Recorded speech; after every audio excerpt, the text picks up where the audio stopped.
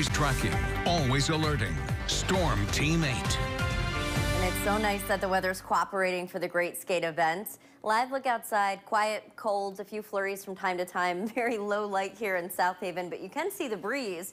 It's been minimal today. It should be minimal tomorrow, but Monday we expect it to get breezy.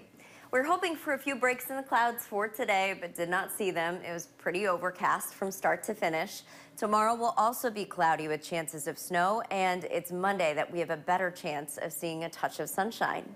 So let's walk you through the next couple of days. We have high pressure that's close by right now that's helping to keep things kind of quiet, but cloudy.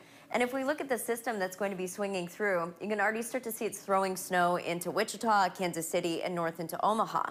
So it doesn't take much imagination to see how this snow is going to cut across West Michigan, and it's especially going to be impacting areas south of I-96. And if you live in places like Muskegon County, Newaygo County, Mount Calm County, you're probably not going to see too much out of this system.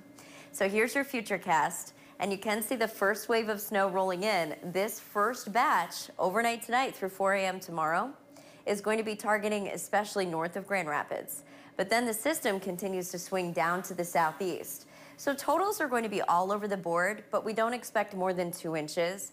Most of us are going to be seeing an inch or less. This is how your Sunday finishes. We see some breaks from time to time in the futurecast. But by 7 p.m., don't be surprised if you see the snow uptick again, adding just a little bit more to your total. We could see a few raindrops mixing in as well, because tomorrow's high should be up near 35. So Sunday is going to be a winter system, just kind of a weak winter system. Still, it is nice to see things get back on track. As for Monday, look at this. Pretty decent chance that we could see some sunshine from time to time. It's been a very cloudy January after a very cloudy December, so it will be a welcome change of pace. Here's a rough look at how much snow we're expecting. Please don't take these numbers as set in stone. A small shift in the forecast could shortchange Grand Rapids and only give places like Hastings a dusting of accumulation. But most of us, again, should be sitting close to about an inch or less for your Sunday snow.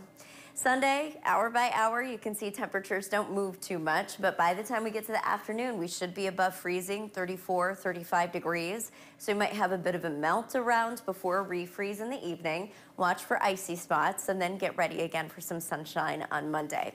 So here's the high resolution version as we go overnight tonight. And you can see again some snow chances rolling through, hitting different places differently. So it's not going to be a really even coating of snow with our Sunday system.